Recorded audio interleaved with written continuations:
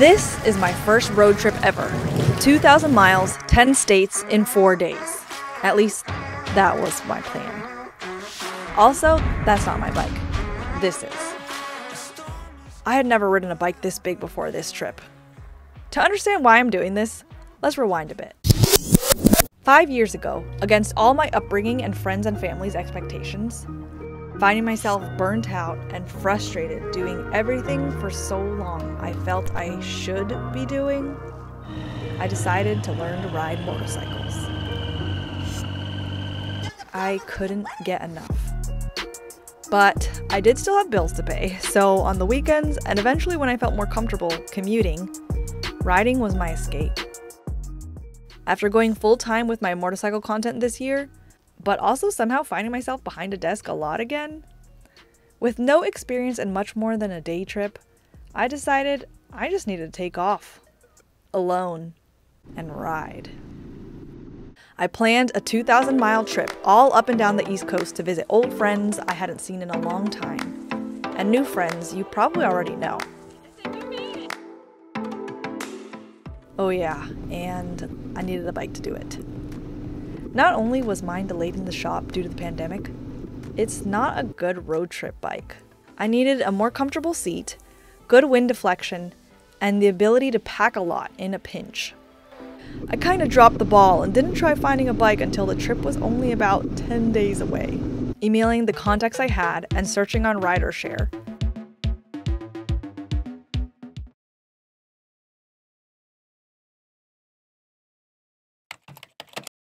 Two wheels is better than no wheels. A big cruiser, a bagger. I hadn't ridden a cruiser in years. Not to mention, it was twice the weight of any of the 20+ bikes I had ever ridden.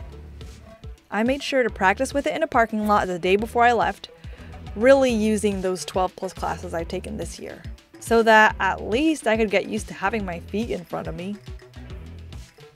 I know what you're thinking. A girl on a long trip by herself, isn't that dangerous? Well, for one thing, I look more like a highlighter than a girl. And to keep myself safe, I made sure to wear all the proper gear, bring the safest helmet model I owned, and told myself to avoid rain and night riding as much as I could.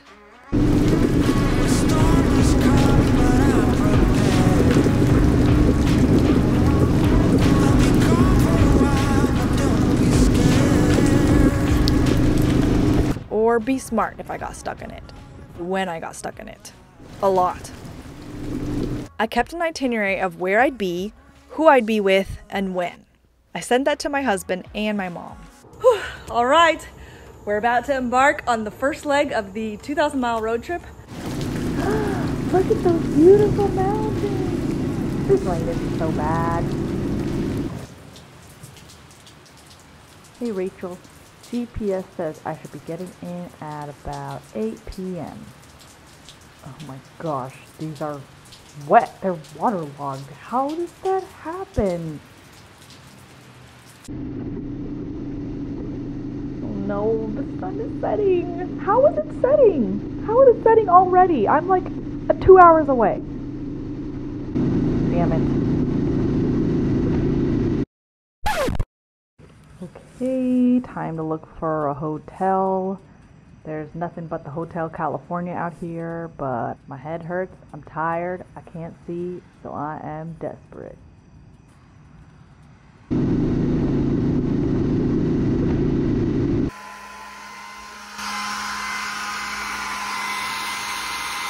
So I did not make it to my first destination. Somehow I arrived here like 3 hours later than I planned to. So I'm in Nashville, Tennessee, or just outside of Nashville. I was here to visit one of my friends from college. And I did stop at one point because I did have to do like a Zoom call for an hour. I started getting a really bad headache, maybe from the wind buffeting coming from the short windscreen. Yeah, my head was hurting so bad I could barely see. I was so tired. I realized I was just losing focus. I was like, whatever my direction would say, I would miss it.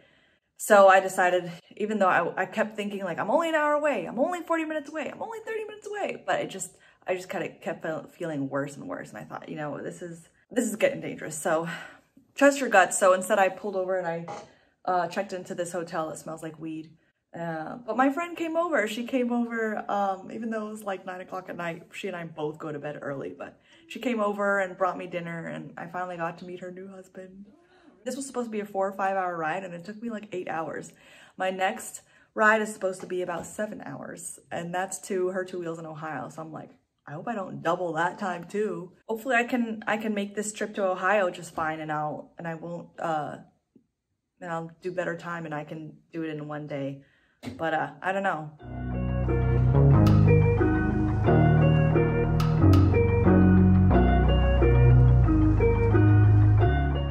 Oh boy, nothing like starting the day off while it's raining with some wet gloves. That blow dryer, I think I shorted it out. It just stopped working. I can do this. I can do this.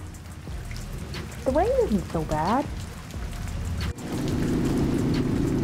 Oh, this is terrible. 400 miles of torrential downpours. I am so over it. By the time I get out of Tennessee and I start getting into wherever's next, I can't remember geography, Kentucky and then Ohio, I guess, it won't be raining anymore. But one of my pant legs open, and I got one wet leg. My hands are both wet, and my cheek pads are all wet too. Capillary action, I guess the water crawled up. Nerd! I was hoping I'd stop at a gas station with hand blowers, but only paper towels, so wish me luck.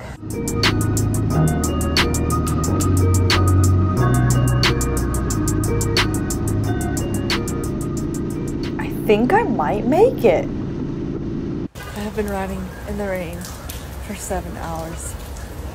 Oh. I'm not gonna make it. Oh, my body, my head, my back, everything hurts.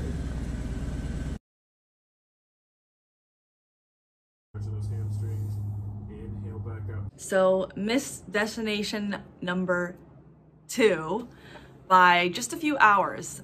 It has been raining so hard.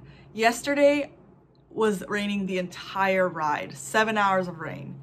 Actually, there were little spots where it stopped raining, but it was overcast and I could tell it was going to rain anytime again, so I didn't take off my gear. It rained so much that my rain gear like stopped working. Somehow, water came into my one-piece suit and my pants were wet, and my waterproof gloves that I reviewed for the rain riding challenge that worked great then, because I had only ridden up to like 40 minutes in the rain, were soaked. They are currently drying. Hopefully they're going to be dry on the inside, but they were literally dripping water. So I might just stick a blow dryer inside of them. But my headache has just like not gone away. Yesterday, my plan was to get to Jess's place and spend the night at her place, but I was 3 hours away at 7 o'clock, and I was not about to ride in the dark plus the rain. So I stopped at another hotel, but now I'm only like 2 hours from Jess on the highway, and today I'm gonna take it easy. I'm gonna go back roads, which should be much nicer because you do still get some buffeting on the Harley, even though it has such wide fairings. The windscreen is kind of short, so you do still get buffeting. I don't know what I was thinking, riding 5 days in a row for 6 or 7 hours. So day number 3.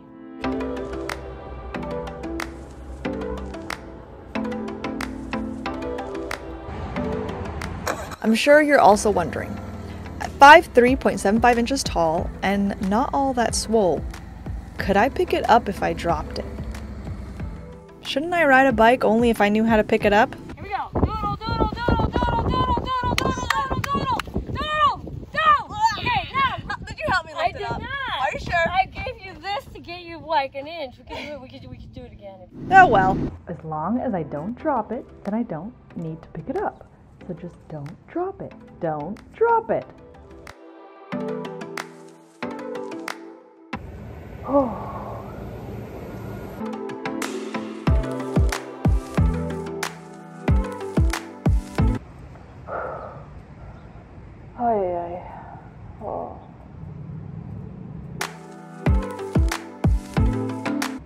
done. Who's the boss? I'm the boss.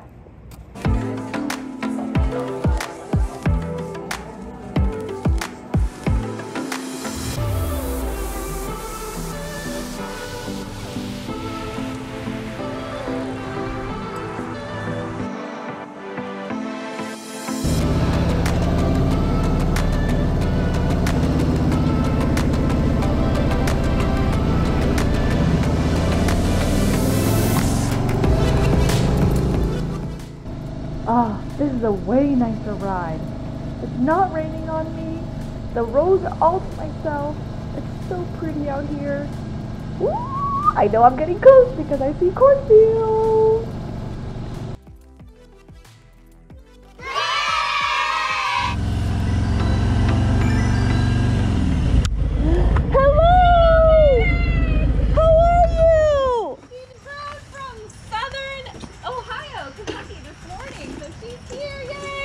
That was a much better ride today than the last 2 days. Does your driveway loop around? Yes, it does. Oh, yeah. Good, because I don't know how to U-turn this.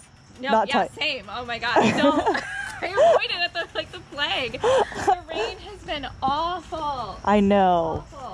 Awful. Oh, thank you. Girl, I got you. The last 2 days, I like somehow added like 3 hours. Yeah, to the whole trip. Remember when I was like, whatever your GPS says, add like 2 hours? Yeah. Yeah. My husband's out back building a shed right now. What? Oh, yeah, do you want to see it? Yes. What are you doing here? I watched your channel too. I love it. I totally forgot your seat's wet. I'm like, why am I wet? Oh, the seat. Sorry, didn't warn you about that. Well, let's decompress a little bit. Yeah. Wow. I turn it on differently. Look at her. Babe. Ooh, look at that pearl filling. No, it's so pretty. Is this arrow new? Yeah, I just added it a couple weeks ago to make it look like Appa. Yip yip. Hi, honey. We come here. Oh my God, That's so she's friendly. Oh, she's super friendly. She's a cat, so like, yeah, she'll get annoyed and bite, but usually it's just me. It's just me that she likes. Cute. Okay. So my friends would like come over, and if I was having a bad day, I'd be like, you know what, let's check and see if I'm YouTube famous yet. And I would like look, and it's like, you have 15 subscribers. And I was like, okay, maybe tomorrow. It's been a pretty awesome investment. Oh my gosh, this is huge. It's a GoPro. Yeah, you can put them anywhere. We put them on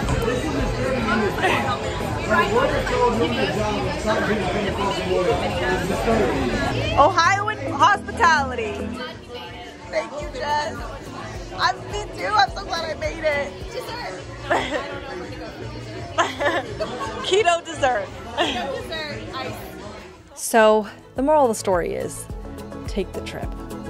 Because even if you're a short, skinny girl that's never ridden a big bag around the street, never been on a road trip, and you get stalked by the most persistent storm cloud, you'll have a great time. 1,000 miles in and 1,000 more to go.